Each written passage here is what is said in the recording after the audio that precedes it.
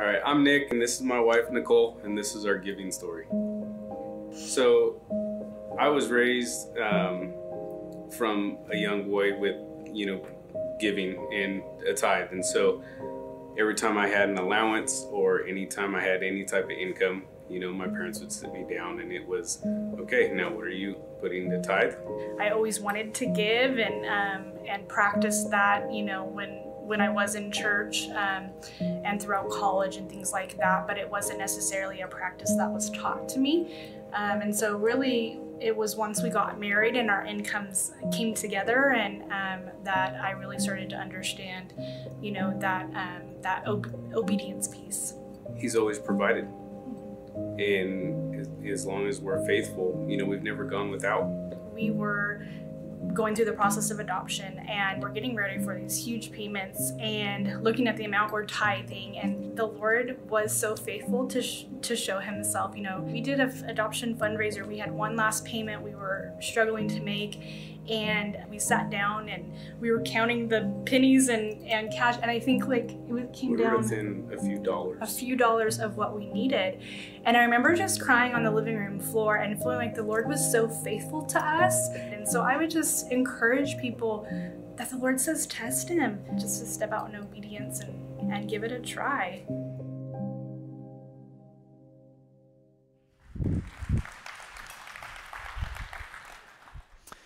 Good morning. My name is Travis. That was actually my brother and sister. So that's pretty cool how that worked out, capturing that testimony. And I can tell you from walking life with Nick and Nicole that they give, and they give gladly. I've seen the impact and I've seen the effect of how giving has transformed them. In fact, you guys all have a handout with you this morning, and it's titled Giving Gladly. Why should I give? And I tell you what, giving helps people. And in the ways that my brother and sister have given, I've seen the direct impact of how that has helped. But more than anything, what I see in them is a transformation about how God has been shaping them to be more and more like him. Giving makes you more like Jesus. You'll never be more like God. You'll never be more like Jesus. You'll never be more Christian than when you give. Jesus himself, he stepped down from godhood. He stepped down out of heaven. He humbled himself. He gave that up to become human, to become fragile like you and I. And then he went further and he gave up his life on the cross for you and I. Jesus is about giving. And if you want to follow in the footsteps of Jesus, I encourage you to give. It will transform you. It will transform you. This morning, we are in the third week of this message series. It's called How to Be What Jesus Says About Relationships. And he's got a lot to say about relationships. And this morning, I'm going to be sharing the first portion of the message. And then you guys will all hear from Pastor Colin as he dives into some deep practical realities of when we take our family and when we put it at the feet of the cross, it changes everything. And so I'm excited to be talking with you guys about that this morning. I want to dive right in here. I play a couple of roles in family. In fact, all of us play several roles in family. Right now, the two roles that I have the most energy and the most focus in is the role of husband and the role of dad. And this is my family here. You can see that's my wife, Lisa, and our three girls. The oldest is Annika, the one middle-aged? That's probably not quite right.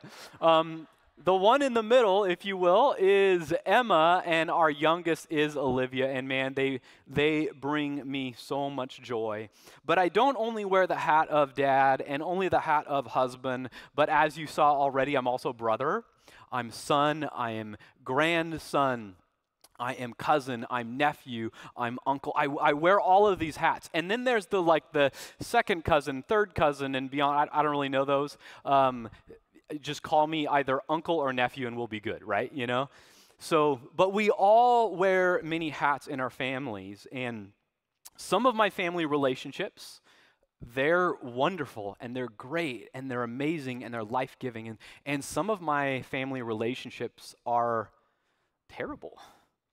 Quite terrible. Family's complicated. Family is so complicated, but here's what I know and here's what I believe. I think that we all want the same thing. Regardless of who and what and how we define our family, we all want happy, healthy family. Right? Nobody is thinking, oh man, I love a manipulative family. I love toxic, mean, rude people. Nobody thinks that. Nobody says, oh gosh, I hope my kids are disobedient and rebellious and snotty. Nobody wants that. We all, every one of us, we want happy, healthy family. In fact, though there may be mean and toxic people in our family, the reality is we wish that our family was such that we could all be best friends. And to be honest with you guys, not only do we want that, but I know that Jesus wants that. That is what Jesus wants for you. That's what Jesus wants for your family. And so today, we're going to explore some basic principles about relationship and how they relate to our families. We're going to be diving into the scripture to do that. And it's going to help us all walk towards happy, healthy family. Got it? You ready? All right. So grab your outline or open up the tab if you're online right here. And the first thing is we've got to talk about some basic truths, things that are true for all of us when it comes to family. And the first truth is this: we all have the power to lead in our family. We all have the power to lead. If you can hear my voice right now, you have the power to lead in your family. Now, we think most often about the power of authority. And if you are a parent of young kids like I am, you have the power of authority. You tell them what to do and they have to do it, or you bring the consequences, right? Most of family does not operate that way. You see, what we most have is the power of influence. The power of influence. We influence by the questions that we ask, by the thoughts we share, our responses, our actions. It's all influence. And I got to tell you, influence is really powerful because with authority, you can modify behavior. But the power of influence goes deep into hearts. With your influence, with our influence, we're shaping our family's hearts and we're shaping our family's thoughts, the bedrock and the foundation of who they are. And everybody has the power of influence. The question is, are you using it or not?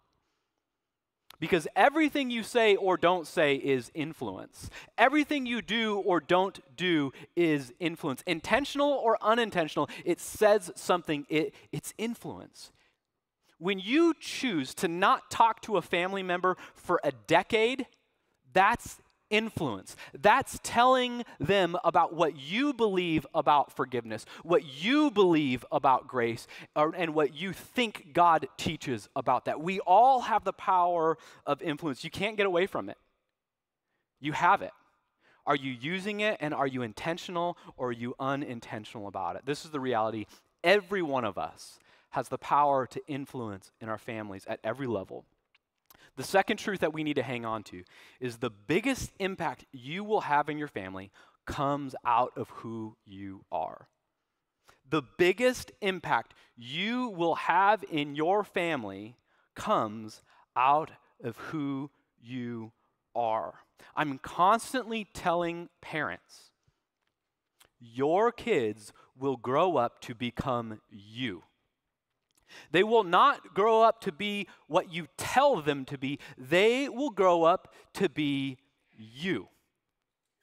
That's why Jesus teaches this principle in Matthew 22. And there's this guy that comes to him and says, Jesus, what's the most important commandment? What's the most important thing that I need to focus on? What is the key in life? And Jesus, he shares these words, Matthew 22. He says, you must love the Lord your God with all your heart, with all your soul, and with all your mind.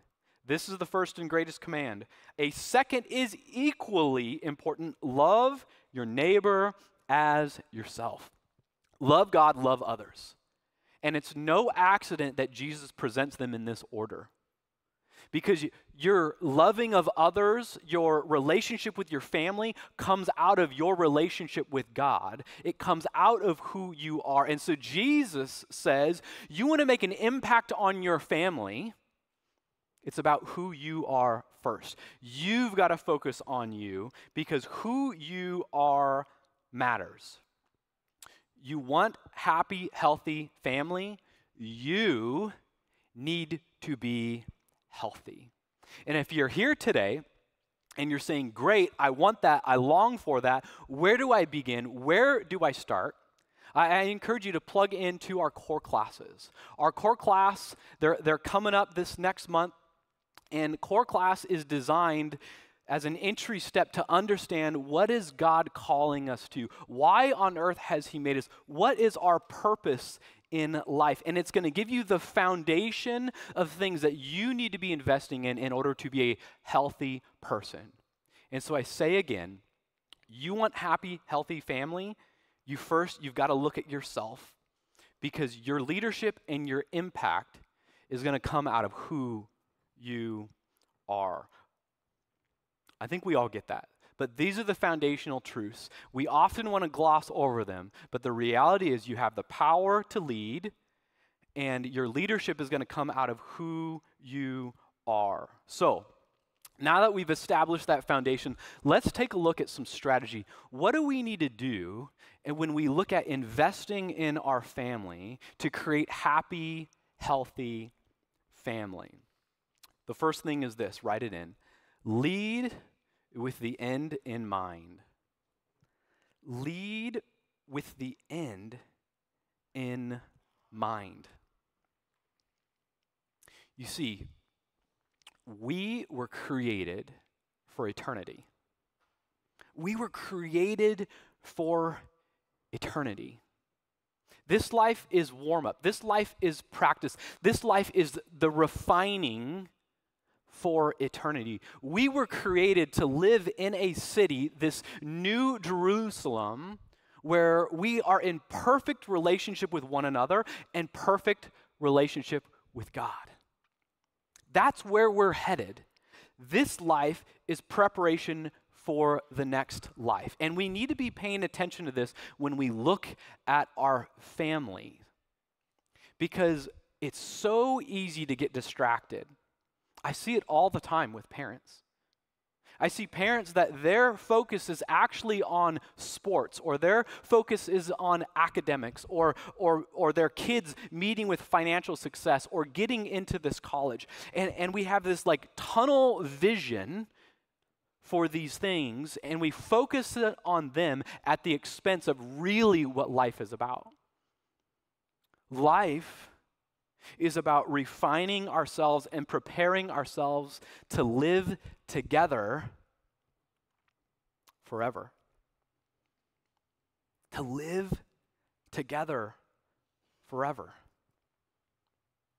Would you want to live with you forever? This life is about preparing for eternity. And so we need to be paying attention to this with our family relationships, because we can create successful athletes, academic juggernauts, or computer geniuses, but if our kids grow up and they don't know Jesus and they're not in love with Jesus, what have we done? It's more important that our kids have a relationship with Jesus than they learn to read. Now, learning to read and all those things, they're good and they're healthy and they're a means to an end, but we so easily get caught up in what is temporary and we forget really what it's all about, really what it's all about. And so if you want happy, healthy family, you need to turn your eyes and pay attention to where you're going. That has got to be the goal. That is what you are working for with your aunt, with your uncle, with your cousins, with your kids, with your grandkids, with your grandparents. We're walking towards eternity.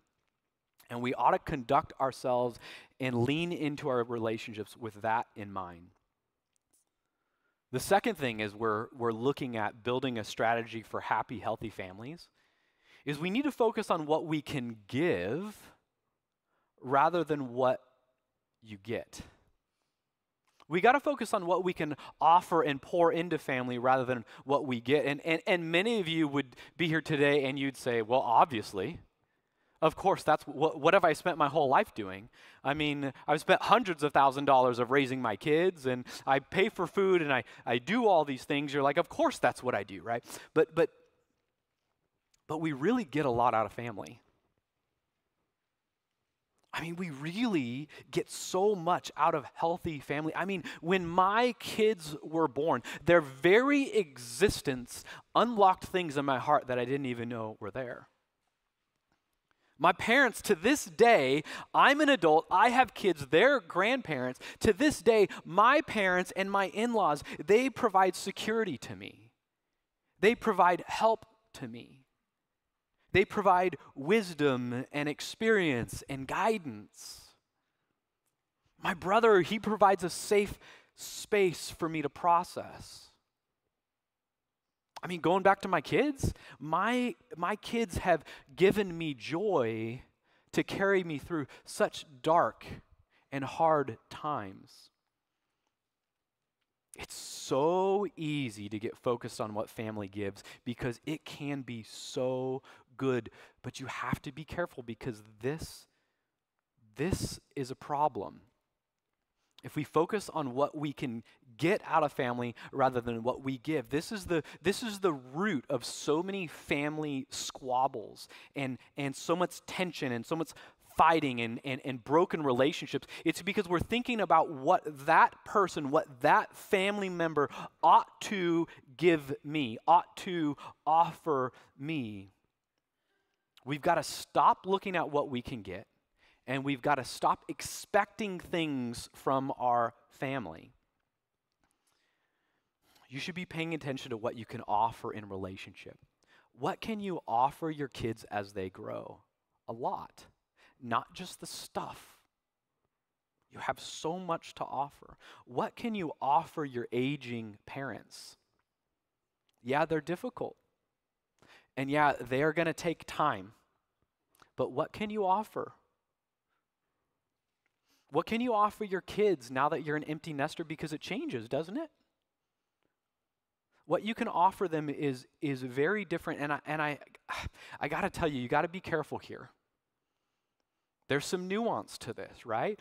Because so oftentimes, hidden behind what we're offering is really what we get. We're offering things to them because it makes us feel good. We're not really doing it for them. We're actually doing it for ourselves. I think about what can you offer a non-believing cousin, if you will? Well, so often we want to hit them over the head about their sin or about their lifestyle because it makes us feel good that we've shared truth. But maybe we ought to offer the gospel in its reality, in relationship, in love, and in grace. And suddenly, that family gathering that you loathe, that family gathering that you dread, the people that you kind of want nothing to do with, I mean, everything changes. It's got purpose, it's got meaning, it's got value. And this is what living in God's kingdom does for family. So we've got to begin with the end in mind, and we've got to focus on what we can give. Now, Pastor Colin, he's going to come on out and he's going to talk about how this can get super practical, right? With this mindset, how do we invest and lead our families? Here's Pastor Colin.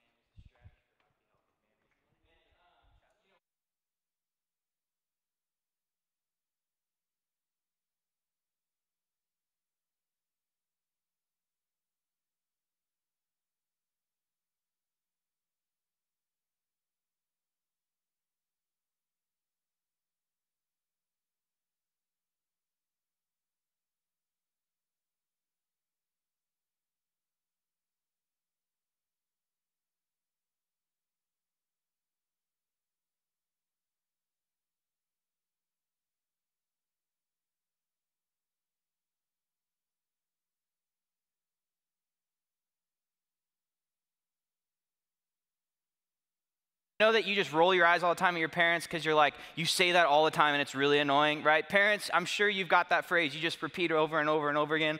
Well, my parents had this phrase. My dad said this all the time, over and over and over again. He would say, remember who you are. Remember who you are. Every day when he dropped us off for school, he would give us a high five and say, remember who you are. Everywhere that we went, it was always, remember who you are. And growing up, I got annoyed with it. I got tired of it, but I'm so grateful to this day that he chose to remind us to remember who we are. What it meant was to remember that you're a Crane. You belong to the Crane family. And remember that you belong to the family of God. And that nothing can change to those two things. In fact, they even did this even further. When I was going into high school, going from 8th grade into high school, promotion, graduation, whatever they call it now.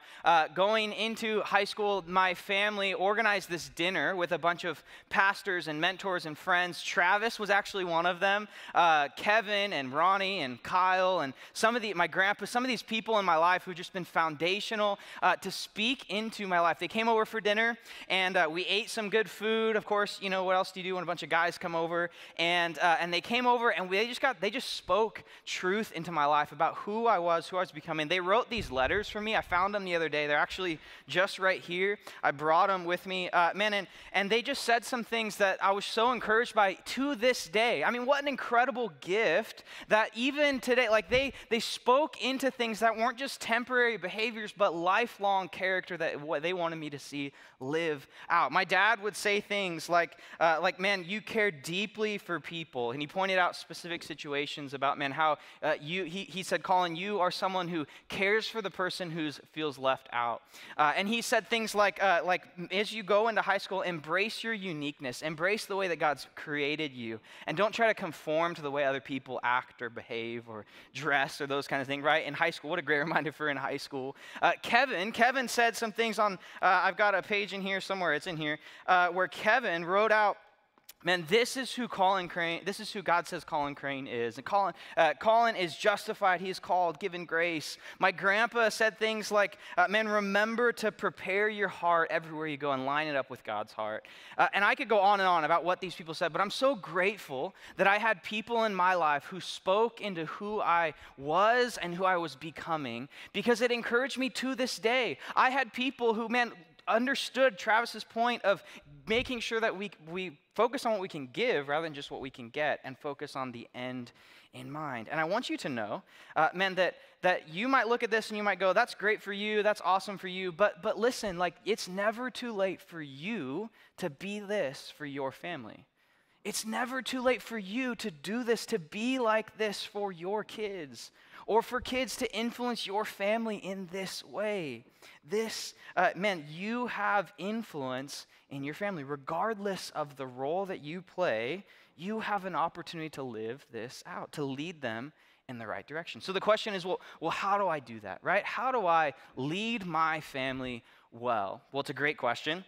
We came up with just 4 things that I think are helpful. There's probably like millions of things, right? But we came up with just 4 things that I think are helpful, and sometimes acronyms help us remember things, so hopefully this helps us remember. So when we talk about leading, L-E-A-D, we're going to talk about 4 things that start with those letters, and talk about how these things can help us lead our families well. So you ready? Are you ready? All right. So when it comes to leading your family well, you've got to do this first one. You got to look for gospel opportunities. Everybody say, look. You've got to look for gospel opportunities. I grew up in a family that I had 4 brothers, okay? 4 brothers. So you can imagine that we were a family that we loved to wrestle. We loved to fight. We loved to hit each other. It got us in a lot of trouble a lot of times. I mean, caused some black eyes and stitches and lots of things, right? But what else do you do when you live in a family of boys? That's what we do, right? In fact, one of the things we did in the car is we played a game called, I think we called it Slug Bug, right? And if you probably know what that game is, but in case you don't, basically, if you're driving in the car, as you're in the car, we're in the back seat because we're kids, we can't drive yet, and we are driving, and we're on the lookout for Volkswagen bugs, right? And the moment that we see one, the first person to yell out slug bug gets to do what?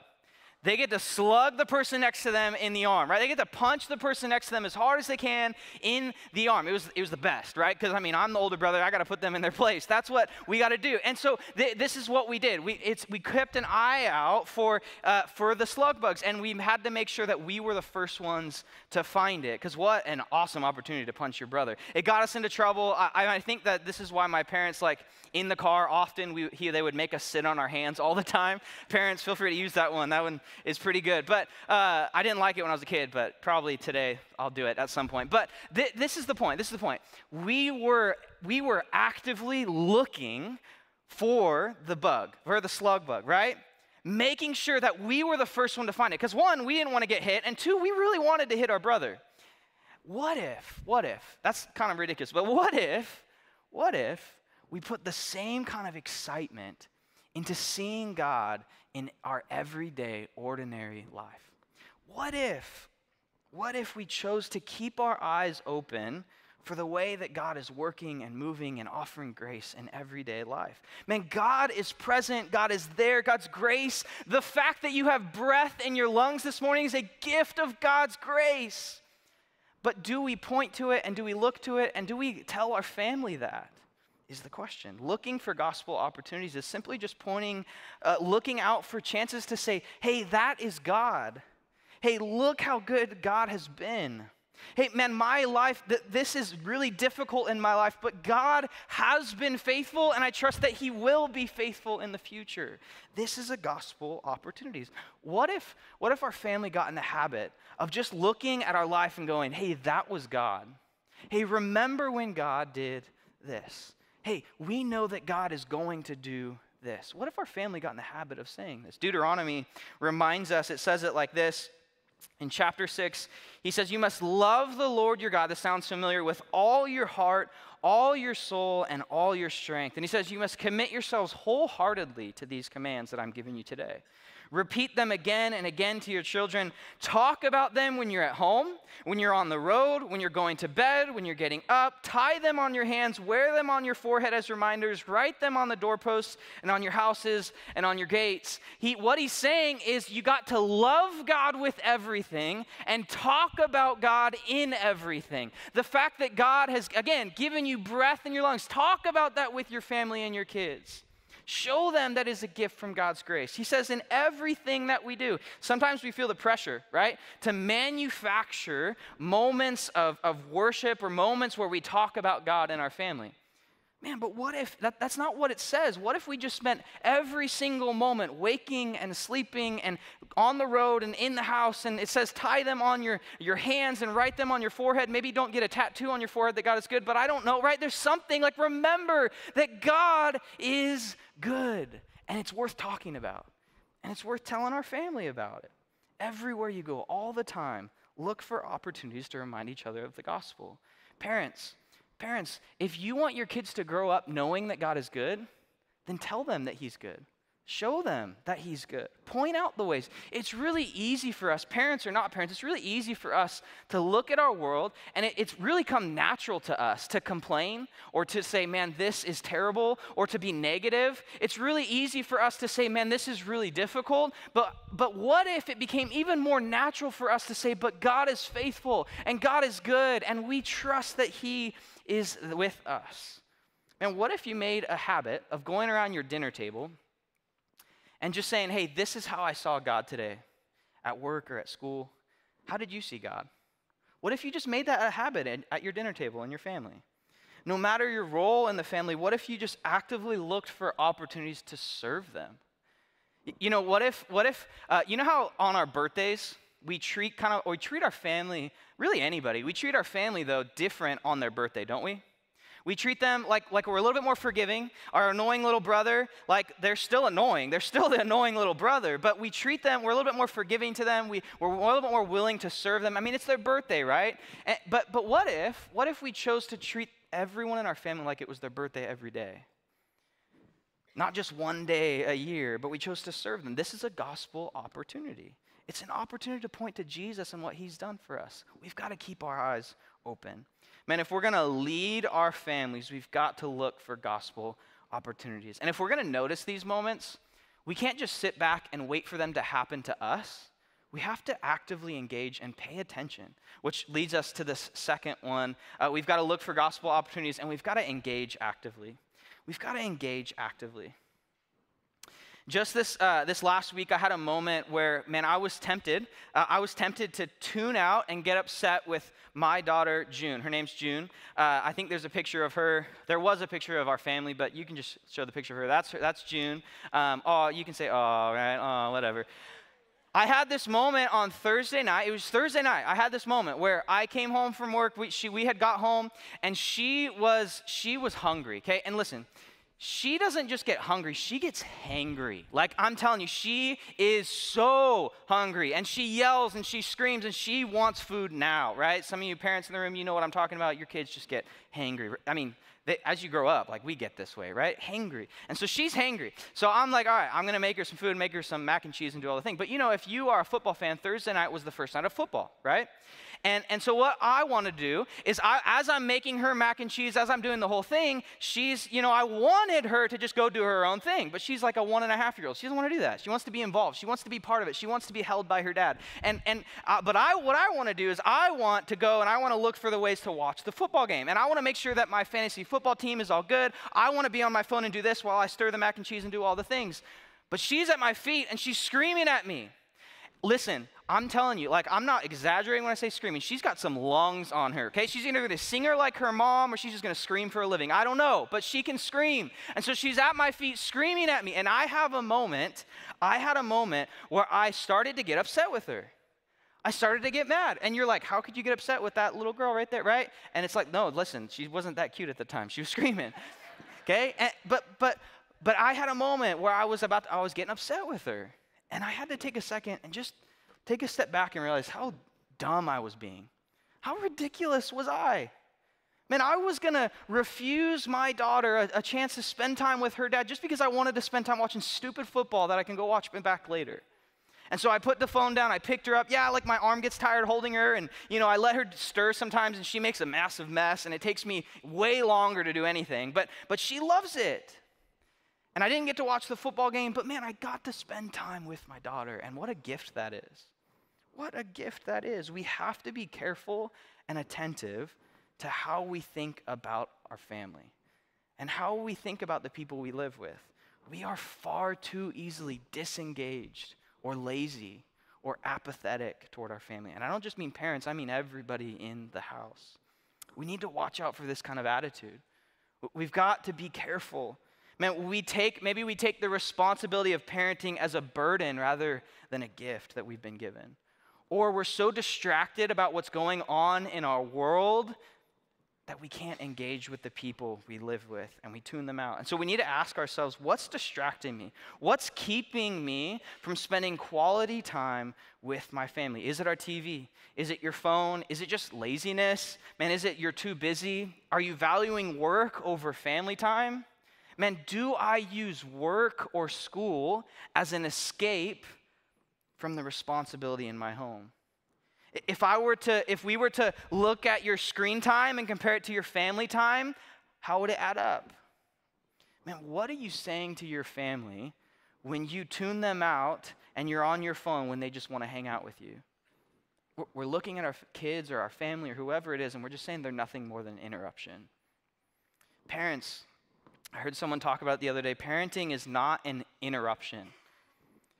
If you've been given the privilege to parent, Man, that is the objective. Everything else is the interruption. Parenting is the objective. Everything else is the interruption. If you say you value your kids, show them. We talk about more is caught than taught. Man, if your kids, the people in your family will learn more from your actions than your words. Show them. Put down the phone. Turn off the TV. Man, make family dinners a priority.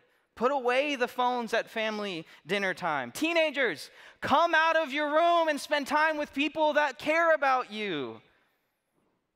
No matter the role we play in our family, we've got to engage with the people closest to us. Man, in the Bible, there's a guy named Joshua. Everybody say Joshua. He reminds the Israelites of the importance of actively choosing to serve and worship God. And he says this in Joshua 24. He says, but if you refuse to serve the Lord, then choose. Everybody say choose. Choose today whom you will serve. Would you prefer the gods of your ancestors served beyond the Euphrates, or will it be the gods of the Amorites in whose land you now live? But he says, as for me and my family, we will do what? We will serve the Lord. And I understand that some of us, we've heard this, and actually the reason we've heard this, we know this is because it's on all the cheesy Christian signs that we hang up in our house, right? But understand something. This is more than just a cheesy Christian sign you have up in your house. And that's great. I'm glad you have it in your house, but live it out. Don't just have it hanging up. Man, choose to say, in our house we serve and worship Jesus, and model that for your family.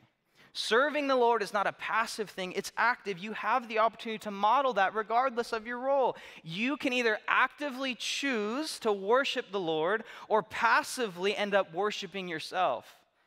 Man, who will you worship? Parents, I want you to understand that you are the primary discipler of your kids. The question for your kids is not, are my kids being discipled? The question is, who or what will they be discipled by? Who's discipling your kids? Is it you or is it TikTok?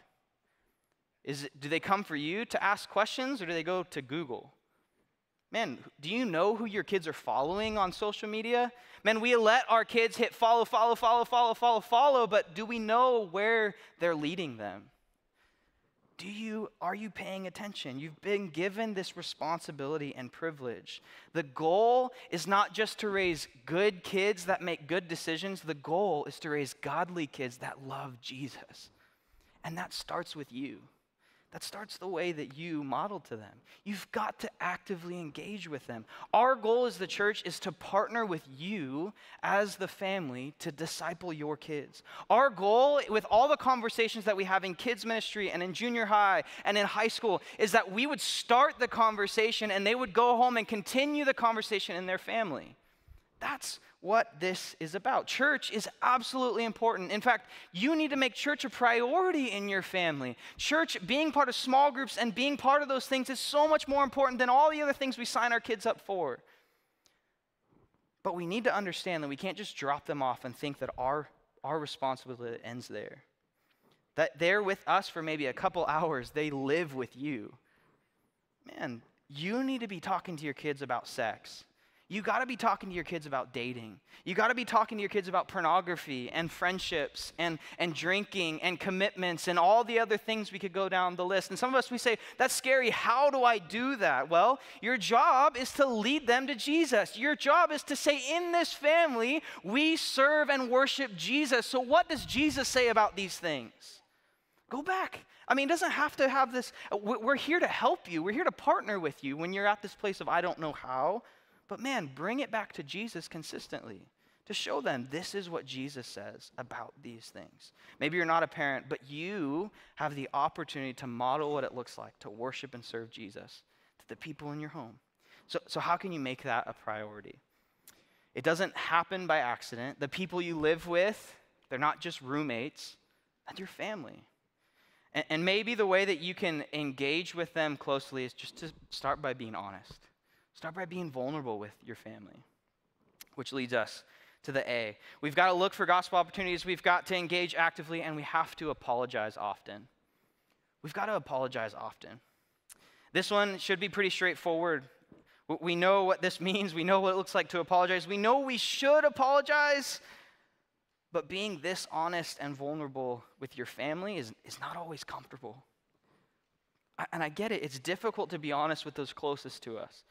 But choosing to own up to your mistakes and apologize is an opportunity to point back to the grace of Jesus that you've been offered to. And to say to your kids or to your parents, to whoever they are, to say, I need Jesus just as much as you do. And say, I'm not perfect and neither are you. Let's go to Jesus together. And we know that when it comes to apologies, there's a difference between like a sincere apology and that apology that your parents made you do when you were kids, right? Where your parents is like, apologize to your brother, and you're like, sorry, right? You're like, whatever. We hang out with high school students, and I've seen it, all right? High school students are like, I'm sorry, whatever, right? And they're just always, that ends with the whatever. And or it's like, I'm sorry you feel that way. Right? Or it's, I'm sorry, but you did this. It's like, it's not my fault. You did this, right? That's a fake apology. We need sincere apologies. Man, I'm sorry I raised my voice at you. You don't deserve to be talked that way. I'm sorry I said those things to you. I don't believe that about you. This is a gospel opportunity, pointing back to the first one, a moment to point to the gospel, because we know that the Bible says we've all fallen short. We've all messed up, yet why do we pretend like we're perfect with the people closest to us? We need to go, hey, I've messed up too, and we have the freedom to confess and apologize because we've been forgiven. 1 John 1:9, it says, if we confess our sins, he is faithful and just to do what? Forgive us and cleanse us from all wickedness. We can apologize and confess because we know what Jesus has done and accomplished on the cross. When we believe in the gospel, no mistake is fatal because of what Jesus has done. How cool is it that you get the opportunity to tell your kids, to tell your family, hey, I'm sorry for what I've done, and point back to trusting in the grace of Jesus instead of pretending like you have it all together. This can lead your family to fall deeper in love with Jesus, which leads us to this last one. We've got to look for gospel opportunities. We've got to engage actively. We have to apologize often, and we've got to delight in Jesus. We've got to delight in Jesus. A couple weeks ago, I was in this room during worship, and I think I was over off to this right side, and there was a family a few rows in front of me. And during one of the songs, I noticed that the dad had raised his hand in worship. It was a worship moment. He had raised his hands, and his son was next to him, probably about 4 or 5 years old. And I watched as the dad just did what was natural to him in worship. I watched as the son looked up at his dad and just imitated him. And he just raised his hands in worship. He's looking up at his dad and he's worshiping. And it was this incredible moment where I got to see this family have this worship moment together. And this wasn't forced. It wasn't manufactured. The dad didn't have to get down to his son and say, hey, son, this is what we do. This is why we do it. This is how we do it, blah, blah, blah, blah. No. The father just was so in love with Jesus that he said, in this moment, Jesus deserves all glory and all praise and all of my worship. And I'm just going to raise my hands. And then his son caught on and said, hey, I'm going to do the same thing. Man, do we delight in Jesus is the question. Does your family notice that you delight in Jesus? To delight in Jesus is to be overcome, overwhelmed, and compelled by the love of Christ. Paul says it this way in 2 Corinthians, for the love of Christ does what? Controls us. Because we have concluded this, that one has died for all, therefore all have died. And he died for all, that those who live might no longer live for themselves, but for him who for their sake was raised. And then in Colossians, he says, let the message about Christ in all its richness fill your lives. Man, when the message of Christ gets in us, it does something outside of us. It changes us. It should change us on the outside, and people should notice. When we're transformed by the person of Jesus, man, people should see the difference, especially the people closest to us in our family. When we delight in Jesus, it's contagious. The joy of the Lord can draw people in. Man, let your family see you, catch you delighting in Jesus. Let your family catch you spending time in God's word. Let your family catch you worshiping. If you have unbelieving family members, your job isn't to just list all the things they do wrong. That's not what Jesus would do. No, what if we were people who just showed them what they're missing by enjoying Jesus and enjoying the grace that we've been given? all the other things we talked about, looking for gospel opportunities, engaging actively, and apologizing often, they become so much easier, so much more natural when we delight in Jesus. When we understand the gospel, understand what we've been given, rather than feeling like we have to put together these discipleship moments for our family, they just happen naturally because we are delighting and enjoying Jesus. Are you regularly delighting in Jesus? Man, we know that being part of a family can be difficult at times, but the truth is, we've all got family. And so let's be people who lead our family. Let's be people who look for gospel opportunities, who engage actively, who apologize often, and delight in Jesus regularly. Man, our families would be different if we were to lead intentionally. Our families would change. How cool would it be if we as the church began to show the world what God has intended, God's design for family? Man, you understand that neighborhoods could be transformed by the way you lead your family. Man, what if the change that we desire and want for school systems could start with your family trusting in Jesus? Will we lead our family well? Let's be people that choose to lead our family to Jesus. Let's pray. Jesus, we thank you. Thank you for the families represented in this room. Man, we know family can be so complicated. Families can be tough. It can be difficult to relate to our family, and we desperately, God, need your help. We want to be people that influence and lead our family to you. Jesus, would you do something in us to show us the love that you have for us, the way that you created us so that we might do the same for others? Lead us to love you deeper. Show us, man, help us to see the ways where we're tempted to disengage and be lazy, and challenge us to step in when it's hard, when we're tired and we just want to do something else. Help us to take the moment to step in and engage with our family and show them the love that you've showed us. Jesus, would you transform our families? We need your help, and we trust you. In your name, amen.